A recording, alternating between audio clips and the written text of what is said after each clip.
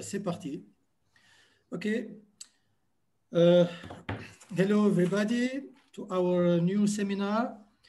Today, I have the pleasure to welcome Tomás Chacon. Tomás is full professor of mathematical analysis at University of Sevilla since 1993. He's a PhD doctor by the University of Sevilla and the University of Paris 6 in France. And he served as postdoctoral researcher at the Courant Institute of New York. Tomás was director of the very famous Basque Center for Applied Mathematics from 2013 to 2014, and director of the Institute of Mathematics of the University of Seville from 2015 to 2018. The research activity of Tomás is motivated by the prediction and control of natural and industrial systems.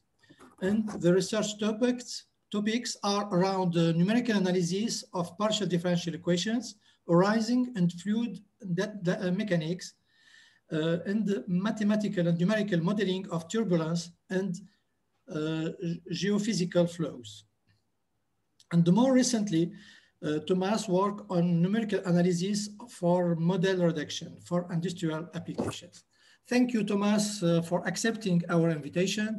And please, you can start your talk. Okay, thank you very much. Well, it is a pleasure. Oh, sorry. Okay. So, how to reduce this? It's all right. Okay, so it is a pleasure to have the occasion of presenting this research work. Okay, in this seminar, I would like to thank Nabil Jemati and Mesdi Asayes, who proposed me to give it. Okay, so this is the summary, if you want, of research work that started during a visit at the University of Bordeaux, hosted by Mesdi Asayes in, I think, 2014. So since we have been working on the reduced order approximations of parametric elliptic problems. And as you can see, the work is in collaboration with Mesdi Asayes in particular, Faker Ben Belgacem, who is at the University of Compiègne, my colleagues Juan Casado, Macarena Gomez, and Isabel Sanchez at the University of Seville, and also François Murat at the University of Sorbonne University or Paris 6. Okay, so the summary of what I am going to present is first I will talk about the approximation of parametric symmetric PDEs, then of non-symmetric parametric PDEs, and finally about the convergence analysis of the discretization in both with respect to the parameter and with respect to the space. So there will be some theoretical problem statement, essentially what we're trying to do, some analysis and some numerical tests on each one of those three subjects, general ones, okay? So essentially, in an abstract framework, we are interested in solving this kind of problem, which are elliptic problems, okay? This can be a Laplacian, but with a diffusion that could depend on some parameter, for instance, okay?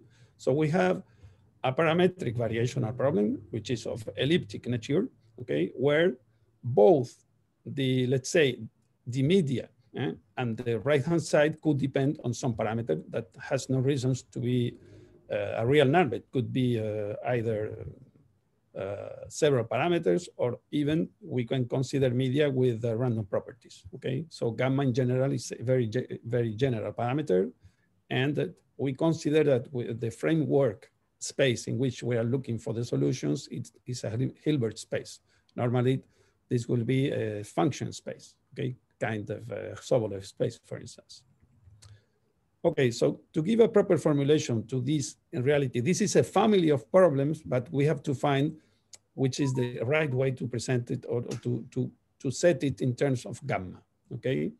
So the framework space will be L2 in gamma with values in the Hilbert space H, okay, this one, in which we will look for the solutions with respect to some measure, okay, mu. And what we do to give the formulation of this problem is to multiply by a function that will belong to this space L2 of gamma with values in H and L2 with respect to the measure mu, okay? So we multiply by this test function and then we integrate in gamma, okay? And so we recover this new form A bar, okay? So this will be a notation that I will use all across the talk. So it is important to remember it. It is the integral in gamma of this bilinear form defined in the elliptic problem acting on V, W, which are functions that depend on gamma, and for each value of almost everywhere with respect to the measure mu, take values in H, okay? So V of gamma belongs to H, W of gamma belongs to H, and we have here this bilinear form acting on V of gamma, W of gamma. So we integrate it with respect to gamma, and this should be equal to the right-hand side, which is the integral in gamma of F times V, okay, integrated in gamma. So the point is that is H, these forms H are uniformly elliptic and uniformly bounded, okay?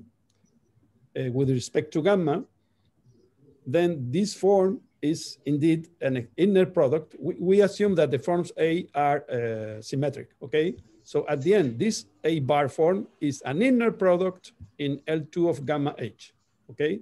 And then by the Laxmi-Clarham theorem, this problem admits a unique solution. So this is, let's say, the, how to say that, the mathematical formulation of this family of problems to let it have a mathematical sense, okay? Yes? Sorry? Yes? Sorry, excuse me. So the point is that once we have this result, so we know that there is a solution of this problem, we can prove, due to the sigma as a measure is sigma finite, okay? We can prove that the original equation that we want to solve, the parametric equation, holds almost everywhere with respect to gamma, okay? So we will consider this formulation. So let me review some, let's say, preceding methods to tackle this problem, okay? So standard one is the proper orthogonal decomposition, okay? That approximates the parametric solution by a rank 1 tensorized decomposition. So this is the sum of some functions belonging to the framework Hilbert space H times a function of gamma, which will be in L2 of gamma, big gamma, okay, with respect to the measure mu, okay? So the idea is to find the subspaces of given dimension. In this case, we will consider dimension n, okay, such that if we solve the problem by the Galerkin method on the space generated by those functions, okay? So we consider a subspace Z of H of dimension n, okay? And then we consider the Galerkin solution or approximation, if you want, of the problem we are dealing with. This is in reality the family of problems we are dealing with. So we approximate its solution by the Galerkin method on Z, okay? So this is looking for a solution, UZ, that belongs to this space Z, such that the variational problem holds, but just with test functions belonging to Z, okay? So we then consider for each Z, the solution of the Galerkin projection that we call UZ. So, and we measure the distance between the parametric solution that we are looking for and its Galerkin projection on Z, okay? So we measure this distance in terms of the integral in gamma of the square of the norm in H of the error, okay? And then the problem is to minimize this error with respect to all subspace Z of H of dimension n, okay? So this is a problem of calculus of variation, because we are looking for a subspace, okay? So the point, let me repeat it to clarify. So we consider the family of all subspaces of H, we call Z, of dimension n, okay? So we want to minimize the parametric least squares, okay? Or quadratic, excuse me, the parametric quadrate error between the solution we are looking for and the Galerkin projection of the solution on the space Z, okay? So, and I say we want to minimize this with respect to the subspace H. So this is the POD approach, okay? So in this setting, the norm is given, okay? So we consider a given norm in H to measure this error. So the POD analysis, okay, proves that these functions that define the expansion, the W of K, are the eigenfunctions of this operator, which is a correlation operator. And here we have the products, the scalar products of the function to which acts are with respect to the function we are approximating times the function and averaged on gamma, integrated on gamma, okay? So one can prove that this operator is self-adjoint, positive, and compact on H. And then it has a complete set of eigenfunctions, and we can develop the solution as a linear combination of the eigenfunctions. Then these W of K's are the eigenfunctions of the POD operator, okay? And we have the convergence of the series. From the practical point of view, there is a problem, is that to compute the operator, we need to calculate the products of the function V with respect to the solution. But the point is that we want to compute the solution, okay? So what is usually done is to approximate the integral by some quadrature formula, and we compute some snapshots to approximate the solution at some values U of gamma I, okay? These are the usually called snapshots, okay? And the point is that we need some kind of a priori solution of the targeted partial differential equations, okay, to solve, to compute the POD expansion, okay? So I have put in here a reference that could be used. This is right by Kalbacher and Volkwein, which is an approximation, an application of the POD decomposition to the solution of parameter-dependent elliptic system, as is the case, okay? A different approach, or similar in some senses, but different in the way in which the modes are computed, is the proper generalized decomposition, the PGD1, okay? So we approximate the solution by the same kind of rank 1 tensorized decomposition, okay? But now, what we do is to solve the problem. I mean, this is a problem in here that we want to solve, okay? By assuming that our solution is decomposed in this tensorized solution, okay? And the modes are computed by deflation. So we first compute the first mode, then once we know the first, we add a second one and we compute the second one, and then we act like that successively. So for instance, the first one, which is phi1 times W1, okay? So what we do is just to substitute this into the formulation in here and choose a special test functions in order to have problems with unique solution, okay? So for instance, if we choose test functions of the structure phi1 of gamma V, okay? This problem, okay, this first problem has a unique solution if we assume that phi1 is known, okay? And the solution will be W1. Also, if we choose test functions in this second problem in which S is a given function of L2, well, I have forgotten to integrate in gamma here. Right? We have to integrate in gamma. And in the second problem, we choose a test function which is of the form S of gamma times W1. Then, if we assume that we know W1, then the phi1 is the solution of this problem. That means a unique solution. So the question is that those two problems are coupled, okay?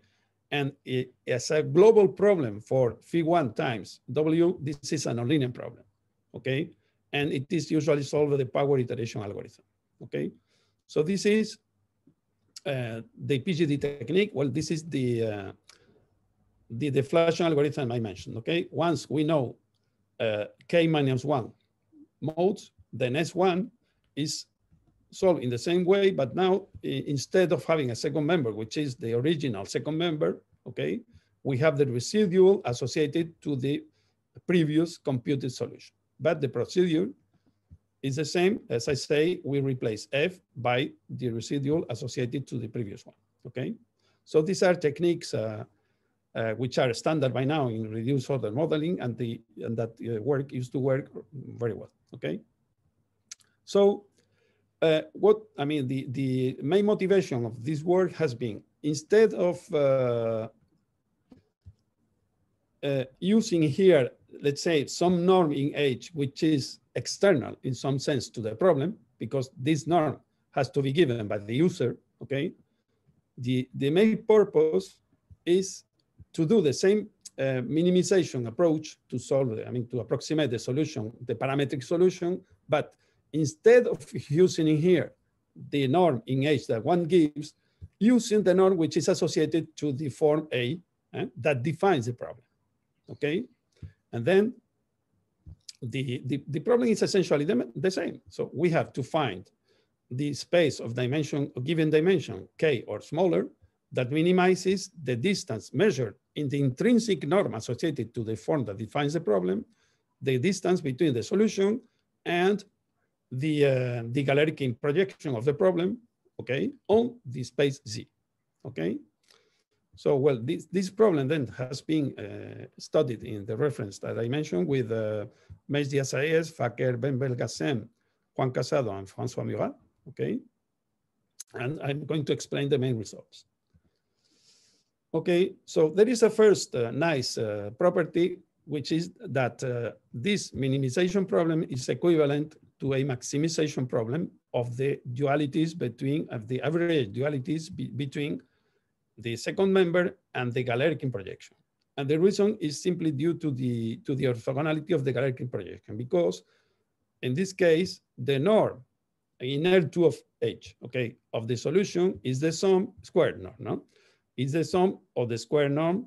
Well, this is a theorem of Pythagoras, okay? So this is the distance U minus UZ squared plus the norm of UZ squared, okay? So this problem, which is the targeted problem, no, is minimizing this distance between U minus UZ squared. As this term is fixed, minimizing this one is equivalent to maximizing this one, okay?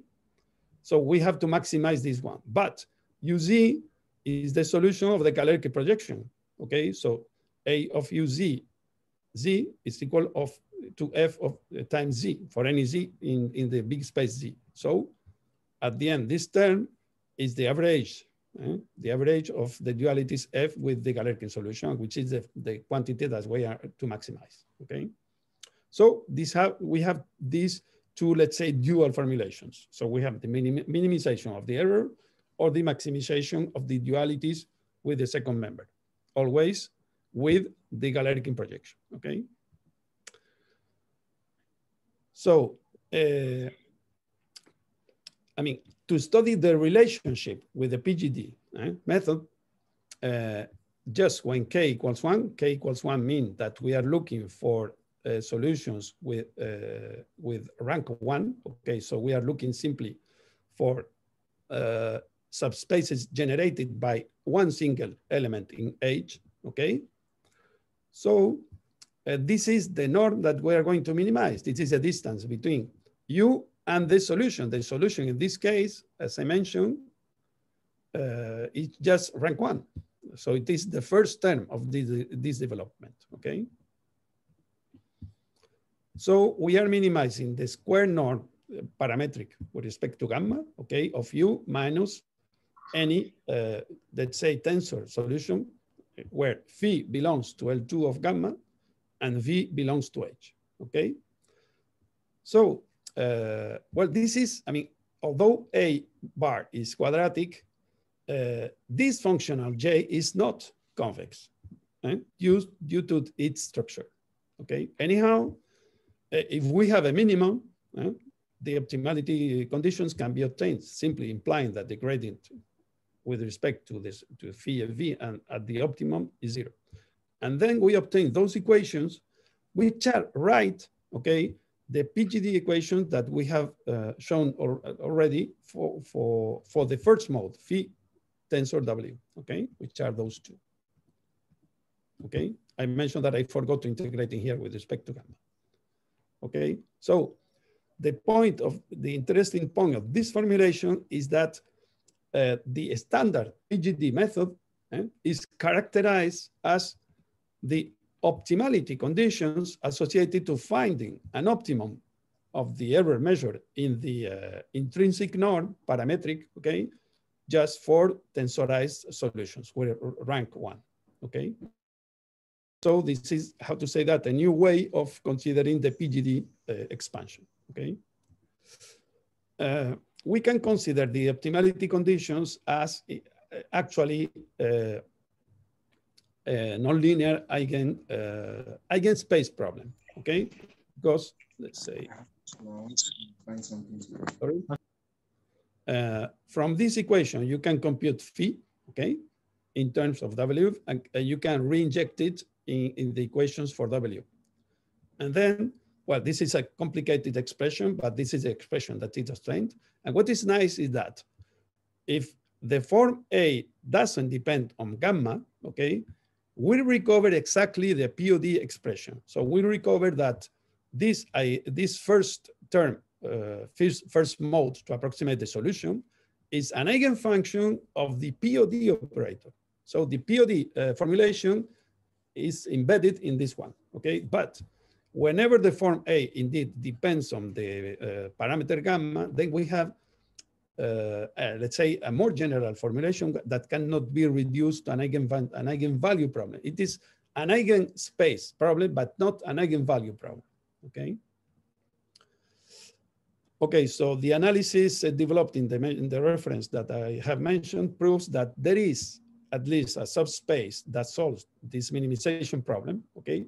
That in the 1D case can be proved to be equivalent to a nonlinear maximization problem, which is this one, because in this case, the function phi can be explicitly found in terms of the solution W, and then we have this maximization problem, okay? So the proof uses the direct method of the calculus of variation. So we consider a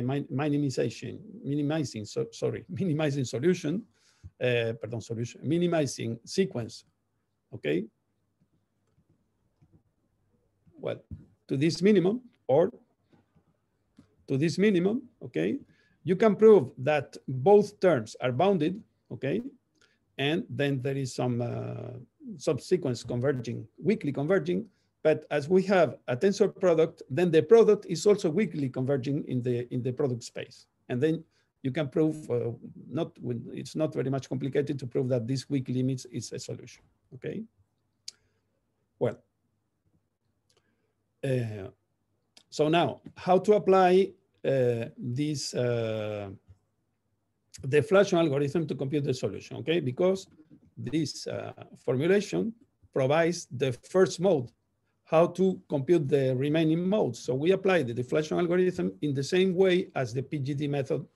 This is, if you want, an extension of the PGD method, and with the only difference that the modes are characterized as solutions of variational problems, okay? So now the first one is the solution of the problem that I have just shown, okay? And once we know a certain number of modes, so we have an approximation, which is the sum of k-1 modes to the solution, the next term, okay, is a solution of a similar problem, but when now to U, we rest the computed, okay, solutions, and we find the new term minimizing the corresponding averaged quadratic error, okay? So this is a problem which is essentially as the one we have considered in here, okay? But now we are looking for the error associated to the already computed approximation, okay?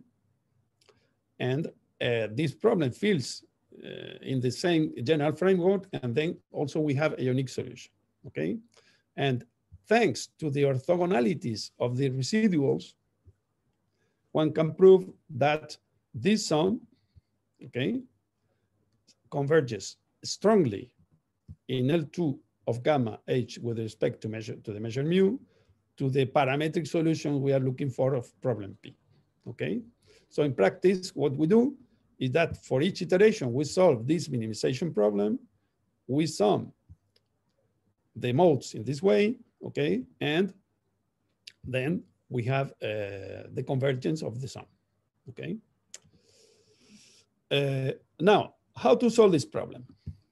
Okay, this or this one for the first mode. Well, the standard technique is what is called the alternate least squares method, okay? Which is something like we fix one of the two and we minimize with respect to the other. And then we iterate with that, okay? So given phi n, W n plus 1 is the solution of the minimization problem that, we have to fix the norm because if we multiply by some lambda, we obtain the same also a solution. So it is needed to fix the norm, okay? And so we fix in here phi n plus 1, and we minimize this function of j with respect to v, okay? Once we have computed the minimum, we fix it, and then we minimize the functional with respect to the second one, to the second variable, phi, okay? And this is the new phi n plus 1, okay? So as I mentioned, this is the alternate least squares method, which has been extensively studied in the last years to approximate tensorized approximations, for instance, of linear systems, okay? And for which there is an extensive theory, as I mentioned, okay? What is nice is that, as I mentioned already, the functional j is not convex due to this tensor product that appears in here. Anyhow, if we fix v and consider just the functional j of phi with phi v fixed, then it is convex, okay? It is strictly convex, and then there is a unique solution of the minimization with respect to phi. Also, if we fix phi, and the functional is strictly convex with respect to v, as it is quadratic, and then there is a unique solution. So each one of those two problems has a unique solution, okay? So it is possible in practice to compute phi n plus 1, solving this problem in terms of W n, which is, it is given in this way. Well, there is something nice that I had also to say is that, for instance, this function phi is defined in terms of the solution U of gamma. But what is interesting is that as we are considering the inner product associated to the form A, and U of gamma is the solution of the problem we are looking for, we know this value. We know this value. So this value is the duality between F of gamma and W. And so we can compute this, okay? And this is what is really interesting in this intrinsic method, okay? As we are minimizing with respect to the norm associated to this inner product that defines our elliptic form, elliptic problem. Okay, so well, this is rather technical, but at the end, what is nice is that we can interpret the power iteration method, okay? Excuse me. So the optimality conditions associated to the alternate least square method, okay, can be written in this way, where we have replaced this phi function, and then we interpret these optimality conditions as the power iteration method associated to the computation of an eigenspace of this operator. So in here, we fix W, and we compute in here T of W, okay? So what we can, as I say, interpret, which is the relationship between this method and the standard PGD1, okay? That this method looks for the solution of the minimization problem, okay? And when we apply the alternate least squares method to the partial problems, and then we implement the optimality conditions to each one of those two problems, then we recover the PGD and as optimality conditions. And the optimality conditions actually can be also solved by the power iteration method, okay, that appears as a method to compute an eigenspace of this functional associated to the, as I said, the optimality conditions, okay? What is nice is that if for a given approximated solution, W of n, this function phi, which is defining here, is non-zero, then it is also for the next iterate, okay? So we can compute always this solution, okay? Because to compute W of n plus 1 from W of n, we need to have in here a non-zero function. And this is indeed the case, okay? Okay, so this defines an algorithm, okay, to compute the mode, first mode or nth mode of the expansion. And then we have studied the convergence of the power iterate algorithm, okay? And the point is that if the sequence of these functions phi n, okay, which are these functions, the phi n, are uniformly outside a ball of positive radius of L2 gamma, of L2 mu of gamma, and this makes sense. I mean, whenever we are looking or computing a mode of the expansion which is not zero, so the coefficient, okay, should not be zero. Then we will probably have it outside the ball. So this hypothesis makes sense, okay? So when alpha is the coercivity constant of the form A, okay? So if essentially alpha is large enough with respect to the right-hand side, okay? Then this operator T, for which we are computing a fixed point, okay? Is contractive, essentially, within a ball around a solution, okay? So we assume that we have the solution, and then we have this property. So T of Z divided by its norm. So T is the operator that we are computing to pass from W of n to W of n plus 1, okay? So the distance between this iterate and the solution is bounded by some constant times this parameter rho squared, the distance between Z minus W.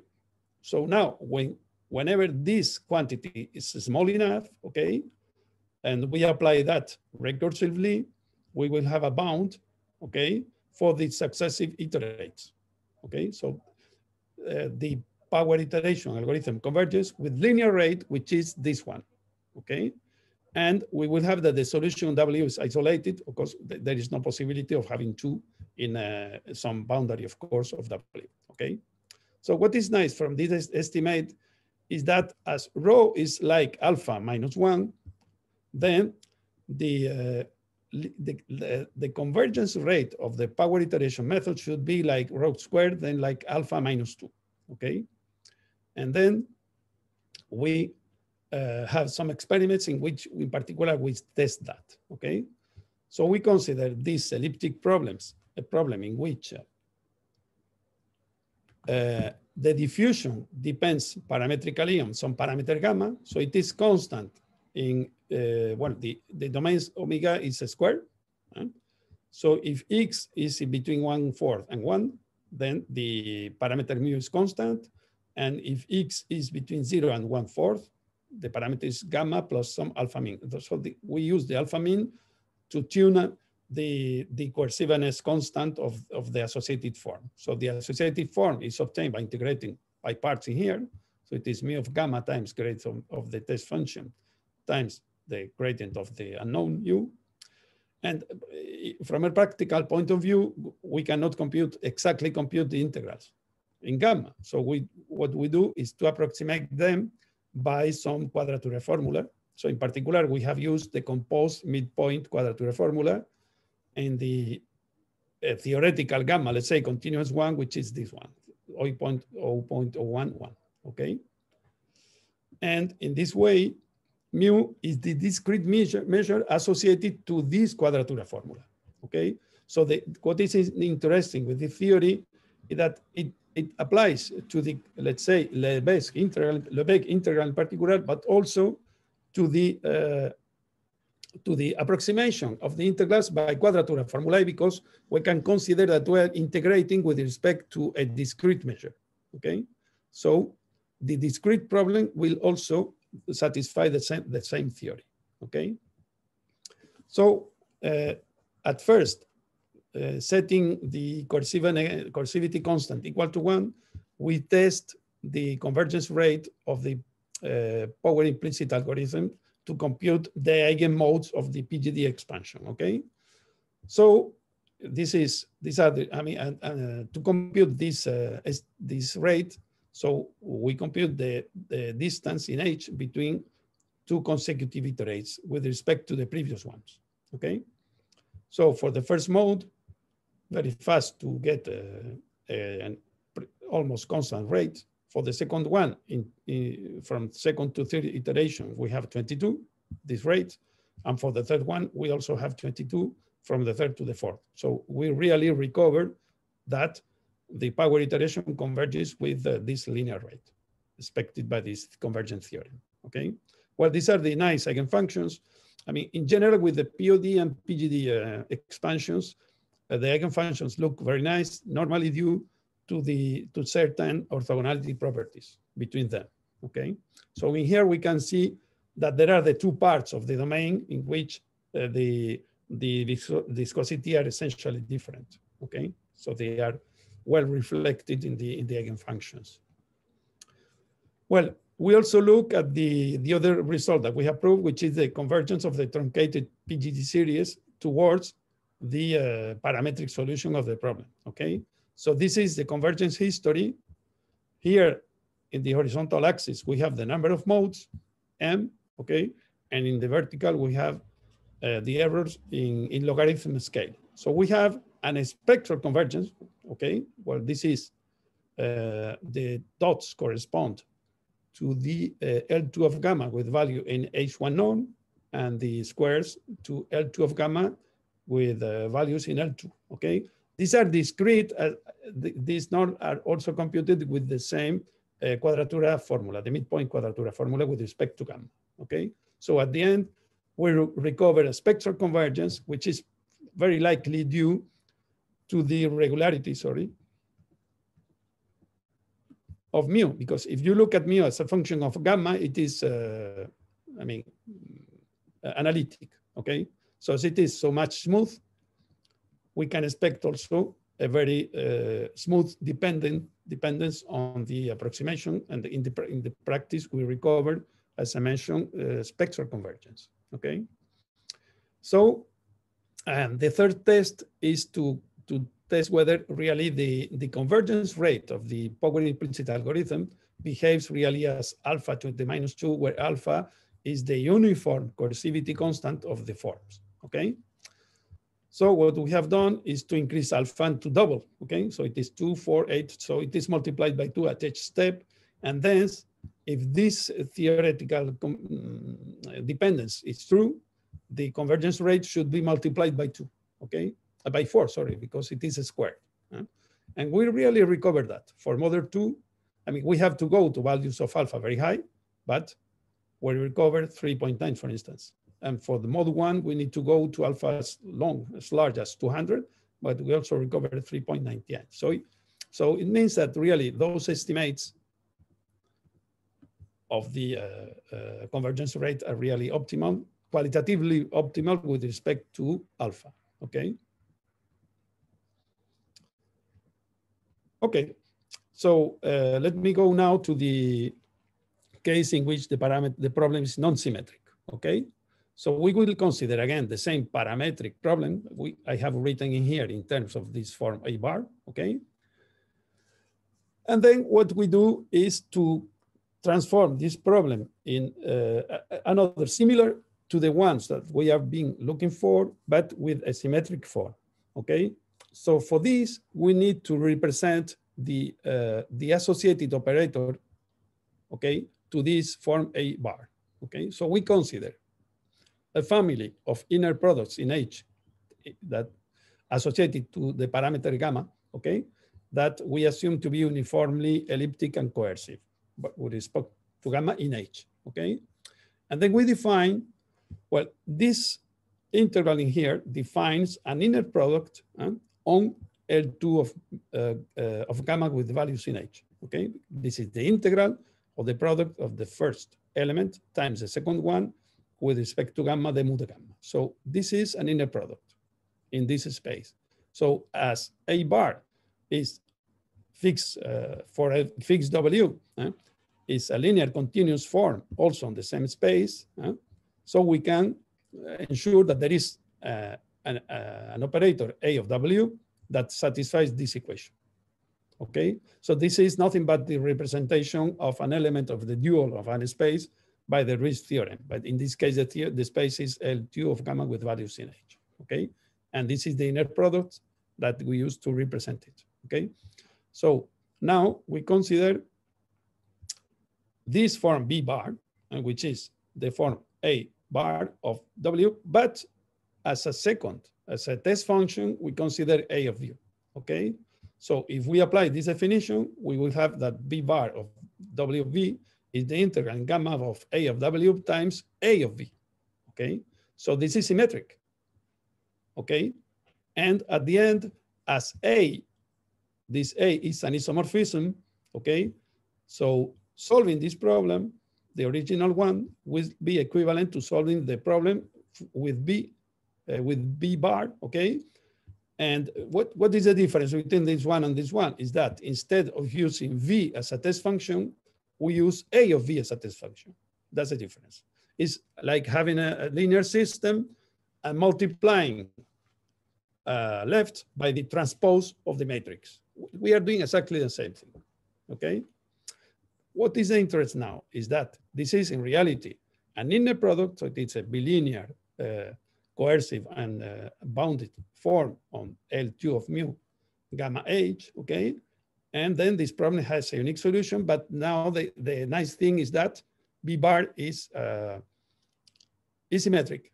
So we can apply to this symmetrized problem all the theory that we have developed for the symmetric case, okay? At first, we look for optimal subspaces to approximate by a tensor approximation, no, U.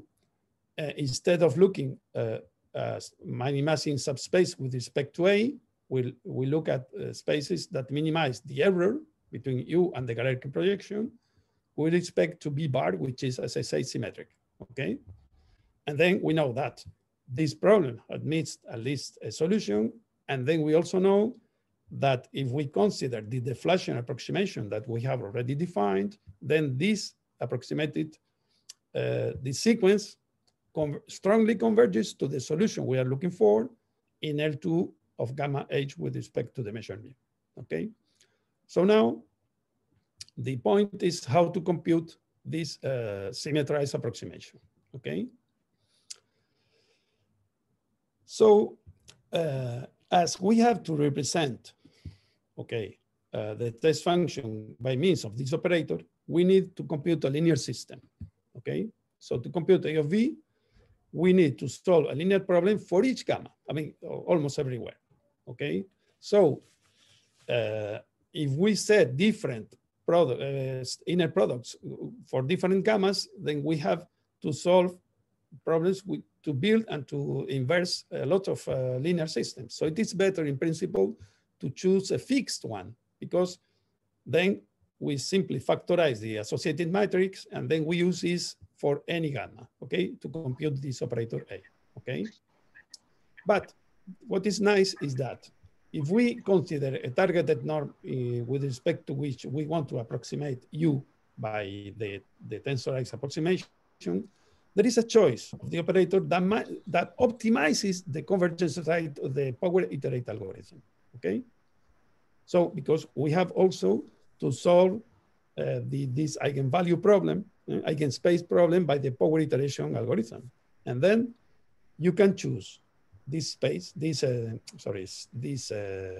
operator in such a way that the convergence rate of this method is optimal with respect to any other kind of choices, and to represent of inner products to represent A, okay? And it is defined as the transpose operator to A, essentially, okay? But when we look carefully to what we are doing, this turns out to precondition the problem by each problem for each gamma by the inverse of the operator we want to solve. It's like trying to solve AU equals to A to F and precondition this problem multiplying by A minus 1, by the inverse of the matrix, okay? So what is curious is that the operator that provides the best convergence rate of the power implicit algorithm is like a preconditioning by the inverse of the operator we want to solve, okay? So, of course, this is, from a practical point of view, this is really extremely time consuming. And then the idea is to look for approximated operators to this one, okay, that performs the optimal convergence rate, okay? Well, we will call even just tests, the method associated to this optimal space, we call it targeted norm, because we want to minimize, to optimize the convergence rate of the power implicit algorithm with respect to a targeted norm, which is given, okay? So as I say, we have to consider simplified techniques that are less time consuming, okay? And then we have considered some kind of hybrid between the PGD method and this method with the optimal choice of the representation operator, okay? So these are the PGD equations for the mode that we want to solve. And here I am writing each iteration of the power implicit algorithm, okay? So to compute the part W of the solution, this is exactly the PGD iteration, okay? But to compute the phi part of the mode, we replace the test function by A times the test function where A is the optimal operator, okay? So as I mentioned, this is a hybrid one. In here, we compute exactly W tilde, which should be normalized by the PGD algorithm, exactly the PGD1, and to compute the function phi, then we use these modified test functions, okay? So this makes needed the computation of A just once per iteration, because if we put A in here, we will have to compute A for each test function, which is extremely costly, okay? But in here, we have to compute A just once per iteration, okay? Okay, so we have some numerical results, this is a recently obtained result. So that's why we are by now with toy problems, which is a 1D elliptic equation, okay? This is a convection diffusion equation, which is corresponds to a non-symmetric operator, okay? In which gamma is the Peclet number, okay? And again, we consider Peclet numbers ranging from 2.5 to 50, okay? And once we lift the boundary conditions, the framework space is H10, but we also approximate, of course, by finite elements in H10, the solution, and gamma also is approximated by some discrete gammas, okay, to compute the midpoint rule to integrate, to do the integrals on gamma, okay? So in here, there are represented the convergence histories of the three techniques, okay? So this is the one computed with the optimal operator, which is the fastest as expected, okay? This one is with the simplified, the green one, and the blue one is the one with the PGD. So really, we improve the velocity convergence with respect to the number of modes. And here you can see the number of modes which are needed to compute a given error, with it, in this case has been 10 to the minus 6, okay? So we in here display the number of modes that are needed to obtain errors below 10 to the minus 6, okay? So you see that for the targeted method, we need 12. For the simplified one, we need 24. And for the PGD, we need 94. So really, in terms of number of modes, we improve the convergence.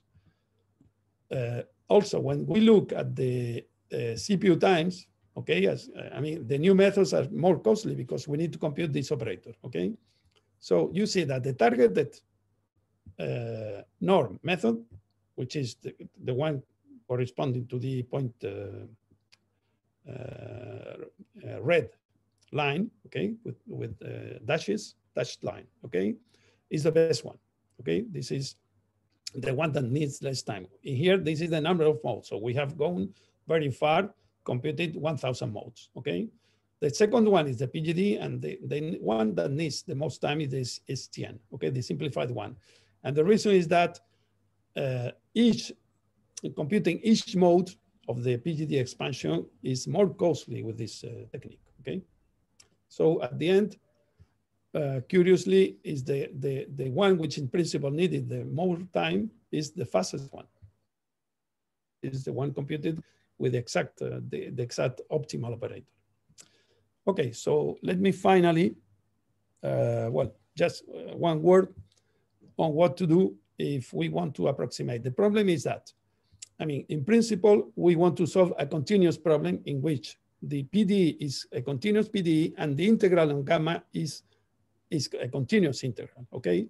So in practice, we need to approximate both the Hilbert space and the integral by some quadrature formula, okay? So the point is that if the quadrature formula is of interpolatory type, okay, I mean, with some composed interpolatory formula, then what we are doing is to approximate the minimization of the function of J that I have already mentioned by some approximated one in which the phi is approximated by some finite element approximation, but also the function V is approximated by a finite element approximation with respect to gamma, if gamma is an interval, okay? So in this case, we can prove that indeed we have convergence, okay?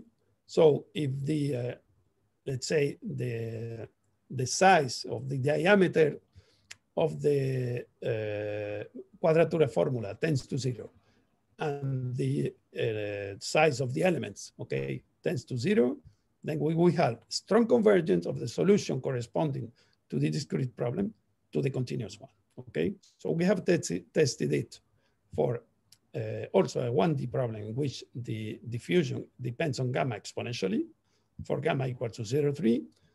And well, in this graphic, we present the convergence history for the modes going from 1 to 7, okay? And for this second member that also depends on gamma and which is smooth with respect to gamma, okay? So we can see, well, this is a combined convergence of the product, okay? This one is the convergence of just W when phi is computed very, very precisely, accurately. And this is the history of the convergence for phi when W is computed very, very precisely. So in all three cases, we see that there is a spectral convergence, okay? And the second test is with a second member, which depends on gamma also, but not in a smooth way, because there is a square root. We also obtain a convergence, but in this case is more algebraic than spectral, okay? So really the smoothness of F with respect to gamma plays a role, okay? So we have convergence as expected, but which is less fast. What is convenient, what is interesting is that each mode converges independently on the others, which is what is proved by our theory, okay? So we are now working on several directions. I mean, for instance, the optimal modes, okay? As we have characterized the modes at minima of variational problems, so we want to tackle that problem directly. Instead of solving the optimality conditions, we want to perform optimality of methods, okay? But those should be done on Grassmannian varieties, which are formed by subspaces of given dimension, okay? Also, not only dealing with subspace of dimension 1, but also larger one. Also looking for better preconditioning for non-symmetric tests by following the ideas that I have mentioned. Also to see whether if this lack of regularity of F with respect to gamma can affect rather some modes than others, okay? And finally, some applications to a project that we have been working for several years, which is the thermal analysis of buildings, okay, with a team of architects and the engineers of this University of Sevilla. Okay, so thank you very much. Thank you, Tomas, for this very beautiful talk. Is there some questions?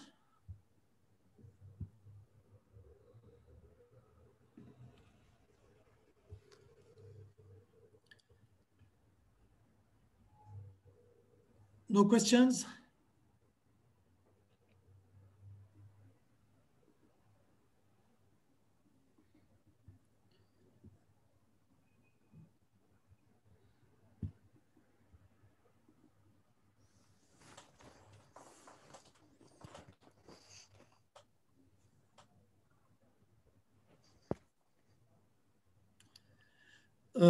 Perhaps one question, Tomas, these methods are developed on specific codes or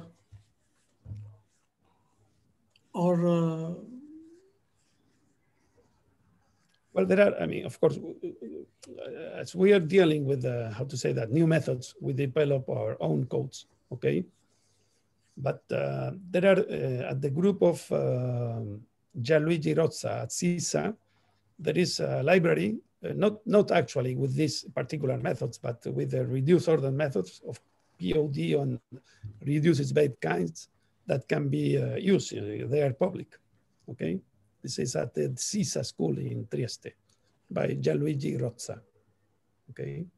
It's exactly what I mean, yes. Then you developed some libraries that can be used with other codes, with other finite element codes eventually. Yeah, that's it. But by now we don't have them. I mean, it is, as I mentioned, Gianluigi Rozza, the one who has made them public for preceding methods, okay? Okay. And you develop this method for other kind of equations, or?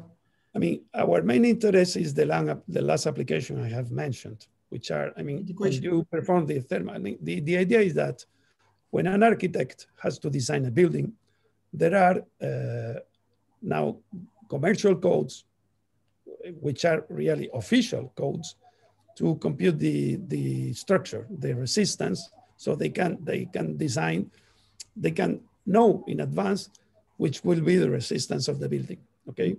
But computing the thermal quality of the building, it's much more complicated, essentially in what concerns the heat exchange between the building and the surrounding area, okay? So now there are a lot of parameters because you can decide, I don't know, the size of the walls, the kind of materials you set, the size of the windows, okay?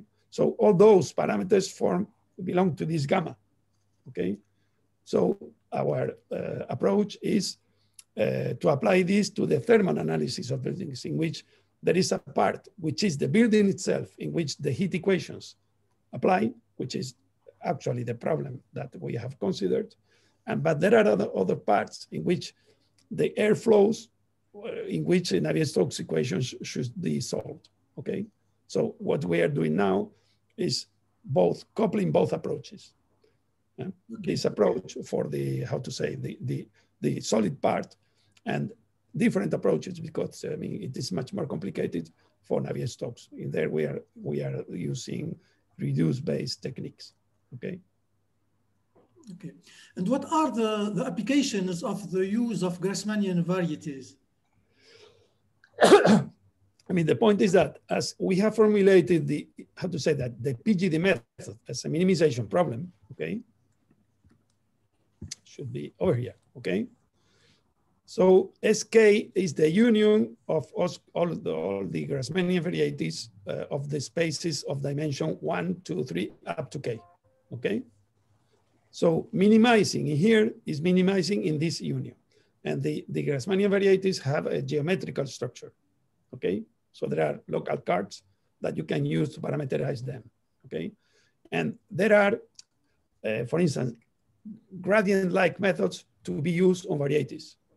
Okay, so it seems that it is better to follow that approach because you will find possibly better minima than just solving the optimality conditions, which is the standard PGD.